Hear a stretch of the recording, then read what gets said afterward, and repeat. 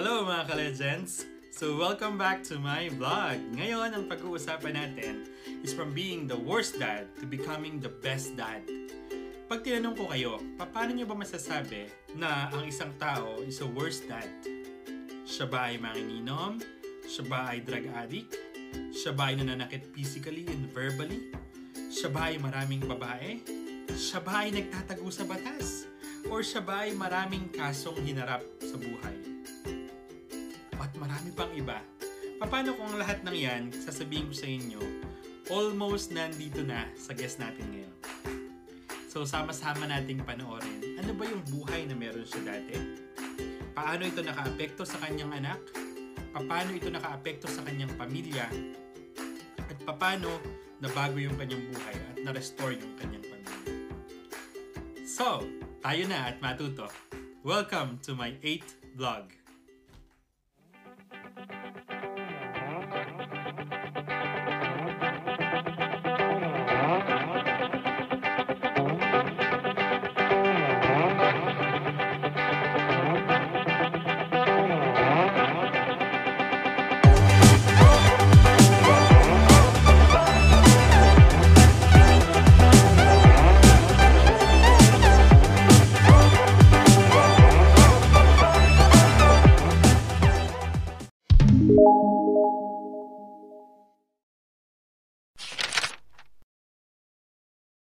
Pastor, thank you so much po sa pagsama sa akin sa ngayong gabi. Welcome po sa Legend Daddy sa ating vlog. Pastor, pwede niyo po ba kaming bigyan ng konting background kung sino po kayo? Pwede po kayo magpakilala sa mga nanonood po sa atin. Sige, hi Gerald at magandang araw sa lahat at sa mga milyon-milyon na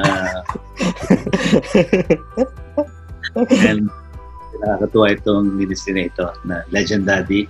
I'm sure maraming interested malaman kung paano ba tayo mag-improve. Now, just to give you a short background, my name is Pastor Danny Urquico. I'm married. I'm blessed with a very loving, beautiful, and forgiving wife. We've been married for this coming January 27, 30 years na kami. Wow. And with 3 loving children. My eldest son, si JV, is now 29 years old, married. And si Renzo is 23, nag-aaral pa. And si Eliana, my only daughter, she's turning 16 this coming November 2. Well, yun yung aking family, no? But alam nyo, hindi maganda ang storya namin sa umpisa because I grew up in a very dysfunctional family. As a young child, ang daddy ko is a physically and verbally abusive dad. So we really suffered. And it reached that point na I nurtured the anger or the hatred towards my dad because hindi lang ako nag-suffer, kung hindi lahat kami magkakapatid and even my mom. And eventually, inabandon niya kami. So talagang dinamdam ko yun at talagang masama ang naging epekto. So ang nangyari sa akin, I was in and out of school and I was also in and out of jail. In fact, when I was 17, I got involved in a murder case. And then at the age of 17 then, I was in the front page of a tabloid for gang rape. And at the age of 17, I was locked in San Juan City Jail for carnapping and robbery. So medyo masalimuot na yung nangyari sa akin dahil nga parang gusto kong gumanti sa tatay ko. And then, yun nga, at a very young age, I got my girlfriend pregnant, si Dawn. So I became a very young dad at the age of 19, and that was in 1991. So ang nakakalungkot and ang irony yung nangyari sa akin, I hated my dad for what he did to us, pero basically, I just followed his footsteps. Kung anong ginawa ng tatay ko, yung pananakit sa amin at sa nanay ko, ganun din yung ginawa ko. I turned out to be a verbally and physically abusive husband and father. Plus, ang naging major concern is that sobra pa rin akong immature. Hindi ako emotionally, hindi ako financially, and not even especially spiritually prepared. So talagang nag-suffer yung aking mag-ina. And Isa pang naging concern sa akin, aside from being violent, I also got involved in different types ng drugs. Nag-umpisa ako I started smoking at the age of 9. I started drinking at the age of 10 until natuto akong mag-marijuana at the age of 12. So sunod-sunod na yun, Gerald. After ng marijuana at the age of 13 naman, na-introduce naman sa akin yung cough syrup. So nagka-cough syrup ako, nagta-tablets ako. Tapos at the age of 17, yun na pumasok na yung shabu. So can you just imagine? Ang dami kong dalang galit sa puso ko towards my dad. Napaka gulo ng buhay ko for being so violent. Nagda-drugs ako. And mas mabigat pa, nagkaroon pa ako ng responsibilidad. Yun na, nabubis ko doon. So nangyari, nung naging dalawa na yung anak namin, nung pinanganak na si Renzo, I believe siguro mga 1-2 years old si Renzo. Mga 2 years old siya nung nagkahiwalay na kami ni Don. So eventually, just like my dad, iniwan ko rin yung aking pamilya. So on the second year of our separation, lagi na kami nag-aaway ng aking ka-live-in partner. So gusto niya kasi mag-file ako ng annulment, which ayaw ng wife ko. At lagi kami nag-aaway, tapos mainitin ng ulo ko, nagda-drugs ako. I reached that point na talagang akma ko nang papatayin yung aking pamilya. So, hiwalay kami, pinuntahan ko si Don kung saan sila nakatira. Si JV was about 8 years old that time, si Renzo was about 2 years old. So, pinakit ko silang lahat sa taas. Tapos pagdating sa taas, meron silang collapsible tent. So sabi ko, pasok sa loob. So when I was about to shoot my second son, si Renzo, would you believe, siguro akala niya maglalaro lang kami, tumawa si Renzo ng, parang sobrang saya niya. Siguro sa isip niya maglalaro lang kami. Alam mo, that actually stopped me from pulling the trigger. So eventually, para akong binuhusan ng tubig na malamig, tapos dali-dali na akong umalis noon. So tapos that same day, na-disgrasya naman ako. I had a major car accident na hospital ako noon actually. So yun na yung sunod-sunod na naging event towards a very miserable life. And in fact, dahil na inattempt kong patayin yung sarili kong pamilya, I attempted also to commit suicide 2 times. So, yun yung talagang pabigat na ng pabigat.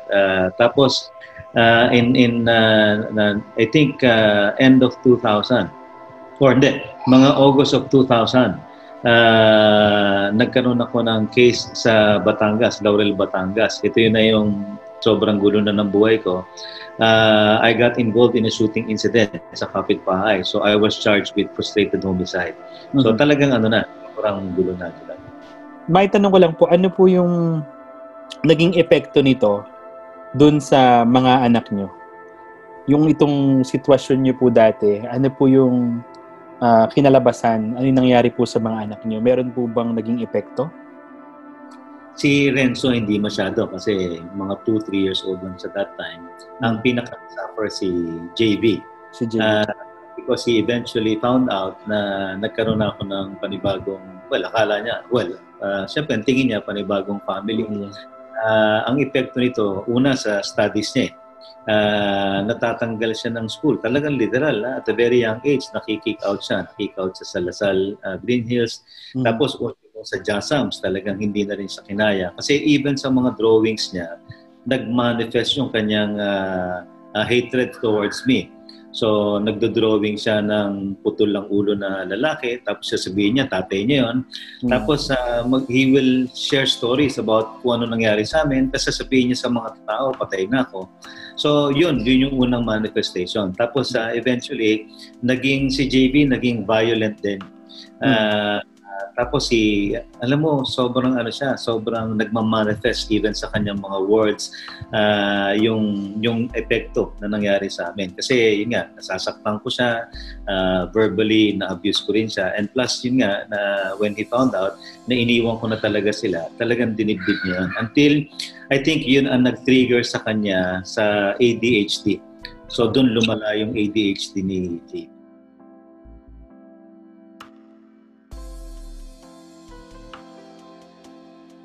Right that I was the one who suffered badly. Kumbaga, I was the casualty talaga of the family issue we had. So, half of my life, sobrang hindi ganun si dad. Talagang I could view him as the worst dad, yet in-idolize ko siya. So, ang iniisip ko lang nung bata ako, busy lang yung tatay ko. Pero aside from that, talagang hindi kami okay. Kasi we don't have a good relationship. Tapos, talagang pag dinisiplina niya ako, talagang masakit talaga. Hindi lang disiplina, bugbog yun. Bugbog talaga. Mas talagang hindi siya nakawala ng mura pag pinapagalitan niya ako. At sobrang sakit niya magsalita, naninigaw siya. Kaya talagang, talagang so not good. Kaya talagang I'd say na we didn't really have a good relationship. Pero he wasn't that type of father who will affirm you. In fact, he's that type of father who will hurt you. Okay, can you consider that your dad is a worse dad before? Parang ganun. Yes. And I'm not sure if he shared this testimony niya or sa inyo. There was one time daw pala, actually ito nalaman ko na lang sometime eh. I heard he did share na one time na maliit pa ako, so pinagdo-drawing kami ng teacher ko. I have this drawing na dalawa yata yung drawing ko na yun eh. Yung isa, broken family. Yung isa naman, I drew him na I was avenging him. Kumbaga, drawing ko siya, pinapatay ko or pinugutan ko ng ulo out of anger. So, Pastor, pag-usapan naman po natin, sobrang gulo po nung sitwasyon niyo po, ano? Paano po siya naayos? Una po yung buhay niyo, paano po siya naayos? And paano niyo po na-restore yung relationship niyo naman sa anak niyo? Or paano po na-restore itong sitwasyon na to between you and your children? Siguro, Gerald, yung sitwasyon ko sa sobrang gulo, kahit anong libro ang basahin mo, mahihirapan ka talagang isaayos on your own. Kahit anong pilit ang gawin mo, kaya nga ako nag-give up na rin ako sa buhay ko. That's why I thought of suicide 2 times. Kasi ang pakiramdam ko, pabaliw na ako eh. So palala eh. So until, alam mo, God has been so gracious to me in so many ways. Talagang hindi bumitaw ang Diyos sa akin. Because my wife has been very faithful in terms of praying for me. Kahit nagkahiwalay na kami, kahit ang dami kong ginawang masakit sa kanya, ang wife ko constantly, iti-text niya ako, she would message me. In fact, sabihin niya, I love you more and more each day and I forgive you every day. So talagang isipin mo, parang yung asawa ko nasiraan ng bahay. Sinong matinong tao ang gagawa at magme-mensahe ng ganun sa isang asawang nakasakit na muntik pa kayong patayin, hindi ba? So, because of that, di ba na-share ko nung mga September ng year 2000, nung nagkaroon ako ng shooting incident with a neighbor, nagtago ako noon. So, si Don 12 midnight, kasi wala akong ibang mapuntahan, nag-aaway kami nung ka-live-in partner ko. So, wala akong ibang naisip kung hindi si Don na constantly mini-message ako at sinasabi niya na nandito lang kami. So, sa kanya ako nagpatulong. So, sinundo niya ako 12 midnight, inuwi niya ako ng bahay. Tapos, yun nga, because of her kindness to me, because of the unconditional love and grace, na parang 3 araw lang akong nawala. Parang sa sobrang kabaitan niya, kapag in-invite niya akong umattend ng Bible study, hindi ko siya matanggihan. Okay. So, umattend ako ng Bible study. In fact, yung first attendance ko, inaway ko pa yung group nila. Diba? So, talagang bastos, talagang wala akong respeto talaga nun sa mga tao eh. Tapos I attended, pero ganun din, no? Pinagbigyan ko lang siya. Hindi, wala sa loob ko yun. So uwi ako, magdadrugs ako, iinom ako, ganun pa rin. Ang kaibahan lang, medyo kailangan ko magpakita ng bait kasi nakikitira ako kay Don that time at nagtatago ako eh. Tapos in-invite niya ako to attend the Sunday service. Tapos, a-attend ka naman, hindi ba? Tapos, there was one time, siguro mga 5 o'clock, 5:30. Sabi ko, ba't ang aga mong gumising? Sabi niya, pupunta ako ng CCF sa St. Francis. Kasi sabi niya, merong dawn watch. Sabi ko yung dawn watch. Sabi niya, wala, nag-gather lang doon. Tapos nagpipray. So sabi ko, sige, sama ko. Yung dawn watch actually ang pinaka-naging turning point ko. So when I attended, after nung mag-message nung pastor, sabi nung pastor, let us all rise and then we will shout or call on the Lord 3 times. So, Lord, Lord, Lord. Tapos, alam mo, after nun, kinalabutan ako, buong talagang feeling ko yung buong balahibo ko tumatayo. So talagang sabi ko, ba't ganon? Weird. Kasi in fact, I didn't believe in God. Okay? I grew up na nakaka-attend ako ng iba-ibang mga religion or churches, pero ito sabi ko, iba. So sabi ko, siguro ako, kasi tinitingnan ko yung mga tao, may nakaluhod, may nakatayo, may nakaupo. Tapos yung they were praying aloud with hand gestures na parang ganito, di ba? Parang face talking with God. So sabi ko, parang weird. Parang totoo si God sa kanila.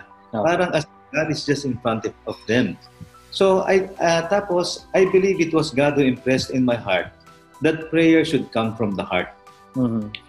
So sabi ko, sige, subukan ko nga mag-pray ng galing sa puso. So ito lang yung naalala kong una kong sinabi. Sabi ko, Lord, kung totoo ka, tulungan mo ko, kakong ganon. Sabi ko, dahil pagod na ako. Alam mo, yung declaration ko ng tulong, kasi may hapon ko, hindi ako may ilimit ng tulong eh. So, nung nagsinabi kong, Lord, tulungan mo ako, I think it's humbling myself before God. Na sinasabi ko, Lord, na I have nowhere to go but to you. Yung, dead end na ako nito. So, tulungan mo ako. Tapos, nung sinabi kong pagod na ako, all of a sudden, I found myself kneeling before God. Kasi para bang yung bigat ng katawan mo, ng balikat mo, talagang pinadama sa iyo ng Diyos. So, napaluhod ako. So, nung napaluhod ako nun, talagang humahagulgul ako. Tapos, isa-isa lumalabas na yung sama ng loob ko, yung galit ko sa tatay ko. Talagang literal. Sinumpo ko yung daddy ko kay God. Alam mo, it felt so good talking to God from the heart. Tapos, yun na yun. Isa-isa, sinabi ko, Lord, tulungan mo akong mawala yung pagsisigarilyo ko. I smoke 2 packs a day. Yung drinking, yung drugs, yung violence, at saka yung womanizing. Alam mo, by the grace of God, talagang lahat yon. Since the day na umaten ako ng Dawnwatch up until today, lahat ng hiniling ko sa Diyos, tinulungan niya akong maka-overcome or ma-liberate from being enslaved to sin. So, yun ang pinaka-turning point ko. Di po ba nung nandun pa po kayo sa magulong sitwasyon, meron pong naging masamang epekto ito, lalo na kay JB? Paano po na-restore naman yung relationship nyo with your son? At ano po yung mga ginawa nyo para po magkaroon kayo ng good relationship naman sa inyong anak? Yeah, that's a very good question. No? Ang maganda kasi noon, right after that encounter with God, nawala yung desire mo for the world. In fact, hindi na ako naglalabas. Parang all I wanted to do was to pray and sing praises to God. So basically, I had more time with the family. Pero siyempre, nandun pa rin yung struggle mo. Ako kasi, I had a very bad temper. Pero alam mo, lahat naman, Gerald, if you will study the Bible, lahat ng kailangan mo as a husband, lahat ng kailangan mo as a father, lahat ng kailangan natin pang buong pamilya para totoong mabago tayo, it's already in the Bible. So, walang modeling sa akin, hindi ba, ng being a good father. But slowly, nung nagpo-connect ako sa mga anak ko, spending time with them, tapos I remember, kasi siyempre nagtatrabaho ako, pag uuwi ako noon, every time yun, pag uwi ko, maglalakad kami ni JB paikot. Ikot kami sa Pasada.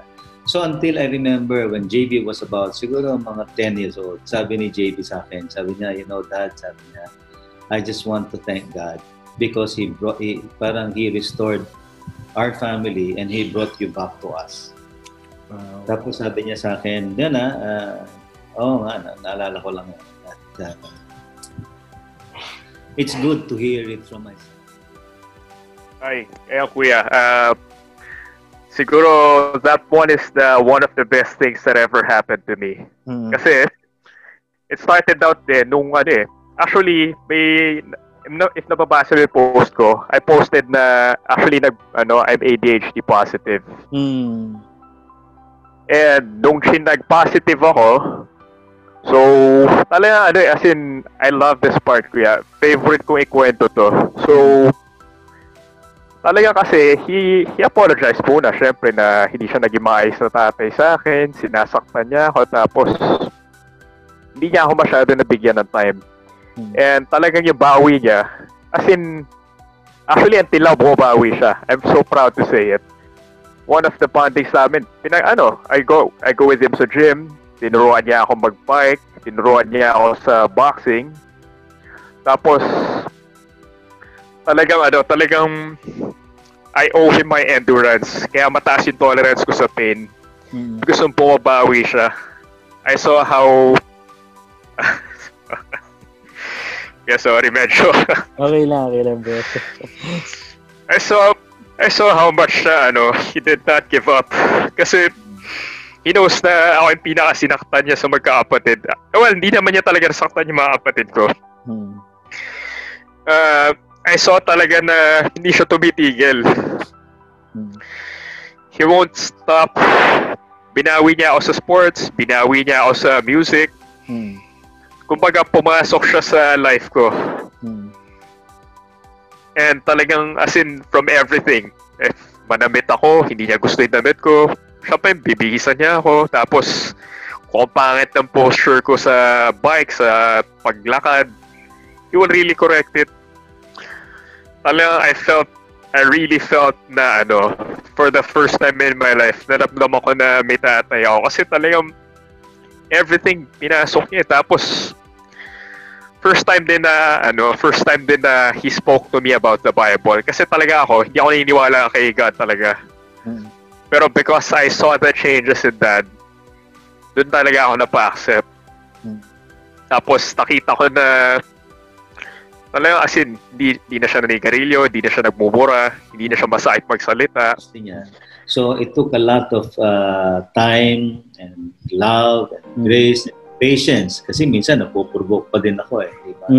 Alam mo, pag nakita ng anak yung authenticity at saka yung sincerity ng tatay na talagang ipakita yung authentic na pagmamahal sa kanya. So eventually, nakita naman ng mga anak ko yan. Ni JV, tapos ni Renzo, until eventually, binless na naman kami ng panibagong anak, si Eliana. So, it's not an easy journey, di ba? Pero, alam mo, it's worth the love and the wait if you are patient enough para ma-win ulit yung family. Kasi naging very patient naman sila sa akin in winning me. Grabe po yung ginawa pala ng Lord talaga. Talaga pong kailangan po ng intentionality para po ma-restore yung relationship. Okay po. Pastor, ang dami-dami pong lesson na pwedeng makuha sa istorya niyo talaga. Pero gusto ko po kayong tanungin, ano po yung, sa tingin nyo, yung mga ilang lesson na pwede nyo ma-share sa mga daddy na dumadaan din sa ganitong situation? O yung maaaring makaiwas sila sa ganitong situation naman, na mga pinagdaanan nyo po? Alam mo, mahirap maging tatay kung hindi natin alam ang puso ng Diyos. Siguro, yun yung pinakamaganda. Talagang seek first the kingdom of God, di ba? And His righteousness. Know God first, and then the rest will follow. Kasi alam mo, naturally, Gerald, if you will fall in love with God, the rest will follow. If you will fall in love with God, you'll become a good person, you'll become a good husband, you'll become the best father to your children. So talagang, nakatali talaga dun sa having the right, genuine, and intimate relationship with God. Tsaka hindi lang yon. Yung pagiging tatay is, you don't just provide it. Okay? Ang pagiging tatay, it's actually a very big responsibility. Kasi ang accountability natin sa Diyos, hindi lang sa anak kung hindi yung generations to come. So very crucial yung Christ-like or godly modeling para sa ating mga anak. Kasi kung hindi tayo good models, kung hindi tayo godly example to them, lahat ng pinaghirapan natin at lahat ng pangarap natin sa kanila, mawawala yan. Kayo po yung nagturo sa akin ng tanong na to. Sa inyo ko po nakuha to. Para sa lahat ng mga nanonood kay Pastor Danny ko nakuha to. So, what legacy do you want to leave naman po sa inyong mga anak? Alam mo, hindi ko complicate yung buhay ng mga anak ko. There are just two things na gusto kong matutunan at ipamuhay ng aking mga anak. The legacy of love for God and the legacy of love for others. So, pag makita ko yung mga anak ko na mahal nila ang Diyos at makita ko na mahal nila ang kanilang kapwa, I think doon ko masasabi na nagawa ko na yung responsibilidad ko bilang isang tatay sa aking mga anak. At saka yun din ang magiging assurance ko na magiging maayos ang future ng aking mga anak at ng mga generations to come. Wow. Napaka ganda po ng legacy na yon. Pastor, maraming salamat po sa binigay niyong time sa akin. Binigay niyong time sa Legend Daddy. Privilege ko at makasama kita dyan. Sobrang saya ko po. Kung pwede lang, pastors, harapan talaga. But since may pandemic ngayon, limited yung kaya natin gawin. Pero salamat, meron tayong online. And salamat po again, Pastor, sa time niyo. Yan. Thank you po, Pastor. And good night, Pastor. Bye-bye. Right now, kung kanina I said he's the worst, right now I'll say he's the best. Seeing the Lord move in his life, talagang I can say Legend Daddy.